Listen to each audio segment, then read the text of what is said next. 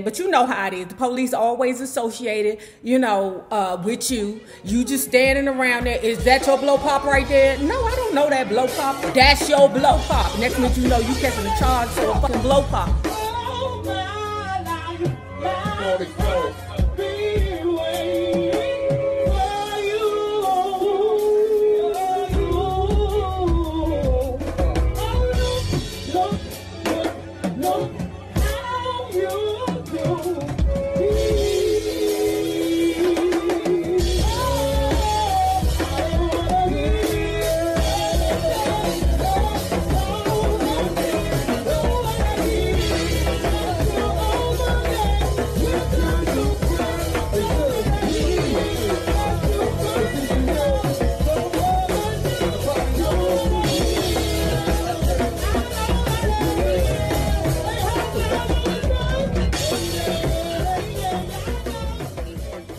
Hello there, love bugs. Hello there, bellas. If you have not already done so, please remember to like, share to Facebook, and subscribe because it is so important to our success here on the YouTube. And if you are not already a part of our book club, please remember to hit the Patreon link below and or the join button here on the YouTube, and for a small monthly fee of $5. You babies, yes you, can be privy to all the shenanigans before the YouTube gets it, if the YouTube gets it. Get ready to do David Ritz and Etta James' Rage to Survive. I think this is part 26. So where we left off, you got Etta James and her dude, Artist Mills, okay? They pulling a caper. Oh, a grandiose caper, okay? Their name is Mud in the streets because they old dirty junkies, okay? They live in that Sears junkie life, okay? They robbing their friends, they riding around in stolen cars. That Sly Stone, gave what you doing, Etta and Artist? You ain't doing nothing, you on the bus, you say? Well, it's a Cadillac over there that one of my peoples, I don't know their name, stole, but go around there to the Kroger and pick up that Cadillac sitting in the back on the side. Pick that up, that's for you. The last caper that they pulled was they was gonna go back to this particular bank, okay, where the bank manager loved him some Etta James, okay? Etta James walking in there with her check. Hey, boo, I'm here with another check. This one is for $10,000, okay? She walking towards the dude, but she feeling funny. Oh, shit. Something feel funny. She said the manager's smile felt forced, okay? And on top of that, it was two other dudes in the manager's office just standing there. She walking towards the dude, but she feeling funny. Oh, shit. Something feel funny. She said the manager's smile felt forced. Okay? And on top of that, it was two other dudes in the manager's office just standing there. Come on in, Etta. So she like, oh no, this ain't right. So she turned around and she hightailed it back to the car with Artists out front with the car running, okay? Because they always got to do a getaway. It's a caper, I told you. It's a caper. And when a caper is going on, there's always a car somewhere running and waiting with a getaway driver. So at any rate, they hop in the car, they run back to their little pad they had and grab Donto. Who'd you grab Donto from? Etta? Who was with Donto back at the apartment? That's the question. They grab Donto and they figure, where we gonna go? What we gonna do? Texas. Yeah, let's go back to Texas. Texas. The place that still don't know that nigga's free. Go back to Texas. We ran home, grabbed Donto, packed up, and headed out. No way could we stay in LA. We had enough dope to last us until Texas. Texas, though, meant trouble. In Texas, we had a hard time scoring. We were only able to supply ourselves day by day. Our nerves were shattered. I was strung out. Artist was tired of running up and down the back alleys looking for dope. It was a desperate situation. By the time we pulled into San Antone, our emotions were stretched to the limit. We were living in the Mexican side of town in a Holiday Inn where we were ordering room service and building up our bill, but not paying the rent. We also had a room back in the Black Hood, a hideaway, where we were copying, cutting, and shooting dope. The hideaway was in a boarding house owned by a wonderful man named Henderson Glass. Every day was a hassle. She said locating a righteous dealer was hard. It was no easy task. She said on occasions, Mills, he itching and scratching. And I also know this about her dude, okay? Artist Mills, he may be on dope, but he ain't no slacker. He ain't no easy type dude that you could just run up on him and just take his ice cream sandwich. You can't do that with artists. Okay? Artists' resolve is to whoop everybody's ass. Okay, it ain't going my way. Okay, all right, let me just whoop his ass and then we go over here. Okay, Etta be like, no, don't do that. Artists, don't do that. We may, need this ninja down the line. Okay, and one time they was involved with one dude who was not that bad, but because artists got the itchies and the scratchies, artists are like, man, fuck that nigga. He doing too much. Let's go. Etta knew that it was going to be a problem later on. Next day, we were driving down an alley looking for another connection when 2 cop cars came flying in, blocking us on either side. Before I know it, they had their pistols pointing at us. The main man, a notorious Texas narcotics officer named Wild Bill, was screaming, "Freeze, or we'll blow your brains out." They can't say that no more. They can't say we'll blow your brains out no more. You can't do shit like that. But like I said, they in Texas, okay? Texas didn't know that the ninjas is free. Do Texas know that the ninjas is free down there? I don't know, because I know they let y'all live in the little black cities, but everywhere else, I heard it's a bother to maneuver in Texas sometimes. But that's not my lane.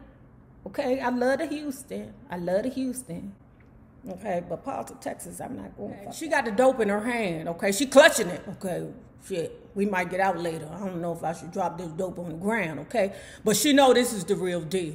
Okay, luckily she was able to drop the dope on the ground, but you know how it is. The police always associated, with you. You just standing around there. Is that your blow pop right there? No, I don't know that blow pop. That's your blow pop. Next minute you catching a charge for a fucking blow pop. They whisked us over to the boarding house hideaway, which was filled with needles. Now, let me tell you the reason why she called that dude Henderson Glass a wonderful man, because Henderson Glass knew that his boarders was old dope fiends in there, okay? And something told him, ooh, maybe we should clean this funkin' ass place up, okay?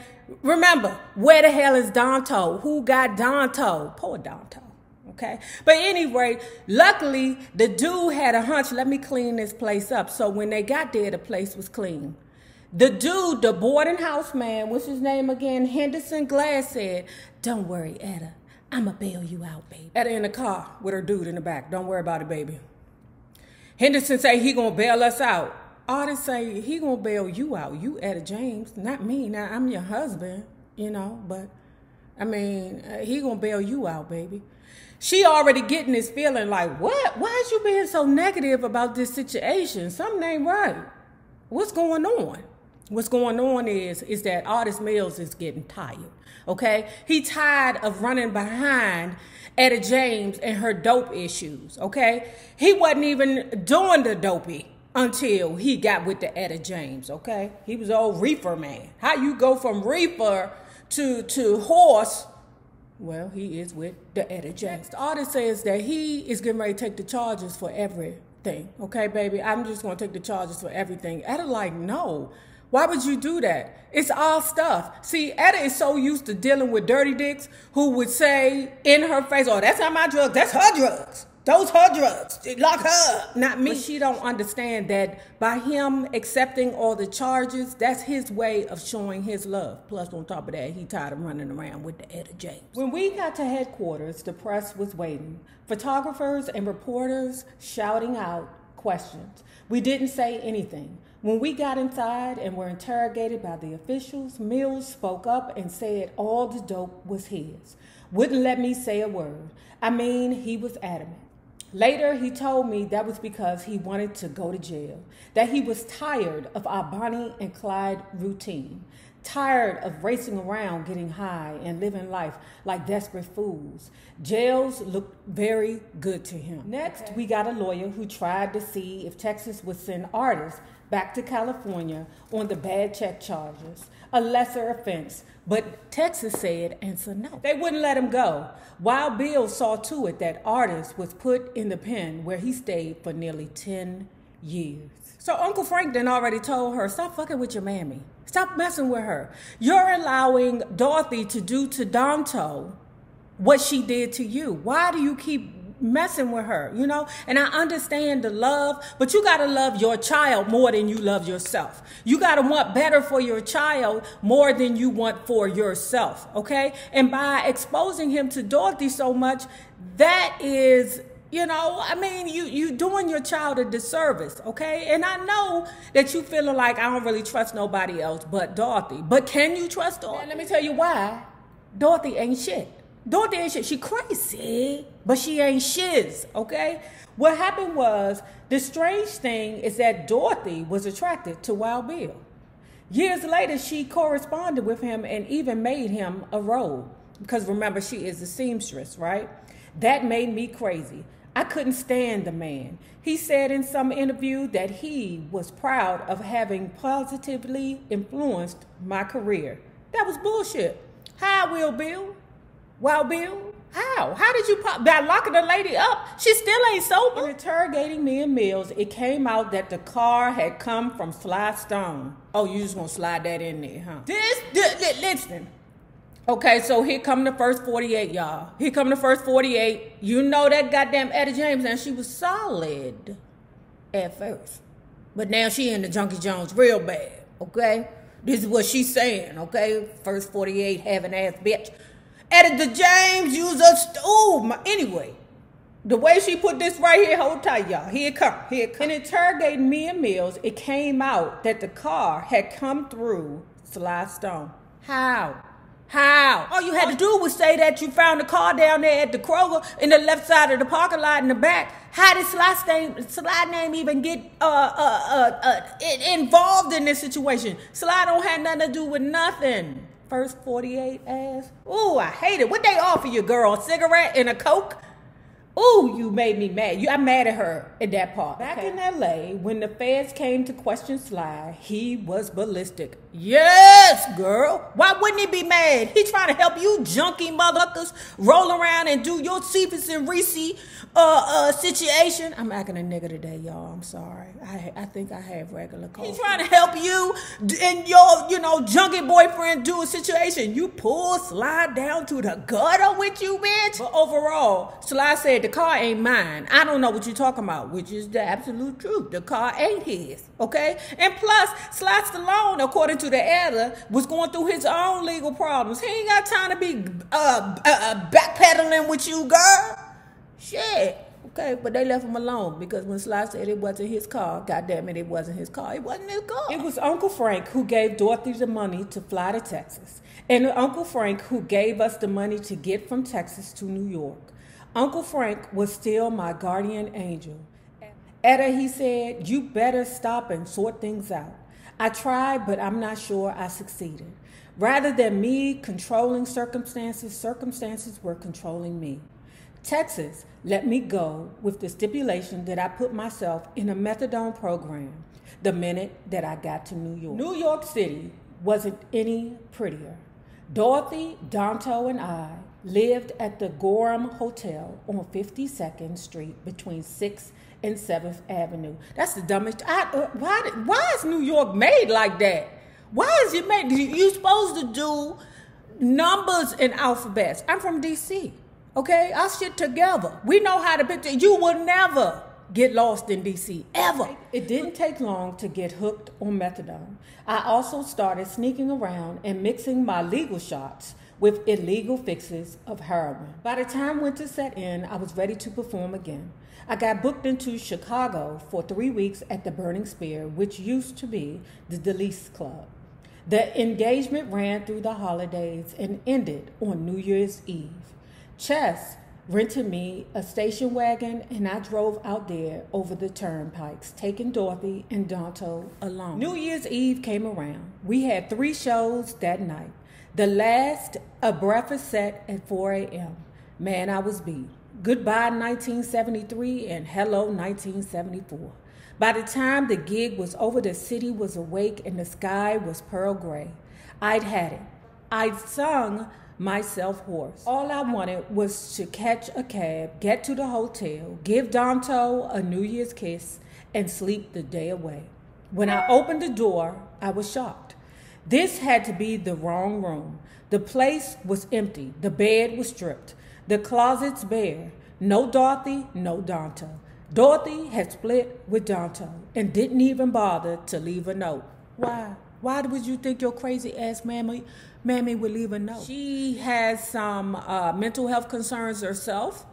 And, she doesn't even understand quite fully the effect on her child, okay? Just like the mama don't quite understand fully the effect on her child and her grandchild that she's doing by whisking, these babies away. That bitch is crazy. I threw the couple of rags Dorothy had left me in the closet, went out to cop some dope, and drove the rented car back to New York, stopping every hour to call Uncle Frank for news. It wasn't until I reached Manhattan that he'd heard something. Your mother and Danto are in Denver, he said. They put her off the bus at the Greyhound station in Denver. Seems as though she ran out of money. Remember how we opened this book? Okay? Remember, she grabbed her baby and ran to Fresno, but they put her off the bus halfway there because she ain't have enough money to get all the way to was it Fresno? Uncle Frank told Etta. Thank God for the Uncle Franks, okay? The Uncle Franks told Etta, okay, look, Etta, I'm going to get, your baby and bring your baby back here. Okay, or send your mammy money so that they can get back here. Now, I can control my crazy sister, okay? And I will make sure that Danto is taken care of. But I need you to get yourself together. I wasn't back in New York a week when I was nabbed by the narcs. It happened after a routine visit to the methadone center. I'd just been given my weekly dose and was leaving the place when those 2 guys in trench coats jumped out of an unmarked car. So when you see 2 big white guys in black coats hop out of some kind of American car, you run, goddammit. Okay? You run. Because they're coming to get you. Not him, but you. Black coats walk up to don't go nowhere. Are you James Etta Hawkins, otherwise known as Etta James? Etta James said she was fitting to act a nigga. Why? Why you gonna act a nigga with them black coats right in front of you, girl? What you think, they don't got the pistols on them? You know they always waiting for a reason. Etta the James, okay? But she said she calmed herself down because she ain't want no smoke this time, okay? Next up, Rikers Island. Rikers turned out to be liberal. Once they found out I was an addict, they put me in a methadone line. So I had my daily fix. Funny thing about methadone, it works for about 6 months. During that period, heroin won't get you high. Do you know I never knew that? I never knew what methadone was. I never knew that was something that they utilized to stop. Like, I never knew the effect of methadone on a heroin addict. You have no motive other than psychological to score junk. But after 6 months, you could easily be hooked on both. And going cold turkey off meth is the sickest sick you'll ever experience. I mean, I ain't ever been that sick. I was also told meth is bad for your bones, joints, and arteries, which may be why I've suffered with arthritis for the past dozen years. I don't know.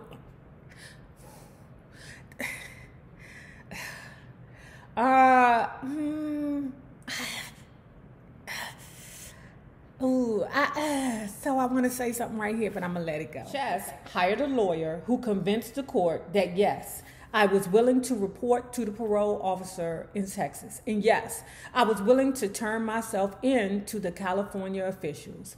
If I was going as far as Texas, might as well go on home and face the music. Marv Schlachter got me the plane ticket and provided a lawyer. Greg Fishback, who met me in San Antonio, arranged a visit between me and Mills. She said, poor Mills. She said Mills was just sitting there. He couldn't even look at her, okay? That's because he's sick of your ass. Artist said to Etta, it's not that I don't love you. I do. But right now, I need to be alone. Meaning, Etta, get the fuck out of my face. I'm trying to get myself together here. And bitch, you still don't look together. With that, I left my husband and appeared before the parole board. Once I proved to them I was on my way back to LA to deal with these bad check charges, they let me go. With Donto and Dorothy still in Palo Alto with Uncle Frank, I moved into the fort. The Etta James album sold well and got me nominated for another Grammy. FM radio played Leave Your Hat On. The Gabriel Meckler material started catching on, and I even had offers to sing at rock festivals. But I wasn't going anywhere. The California court system had another plan for me. I appeared before the judge, a nice Jewish man who I learned later had lost 2 daughters to drug overdose. My lawyers warned me. He said, Etta, this judge could send you up the river for a long time. Long time. But when I appeared before him, I didn't see anger in his eyes. I saw compassion. Slowly, he looked over the pending bad check charges and read the detective's report on the heroin bust. Etta James, he said, your problem is drugs. I don't think you're a menace to society.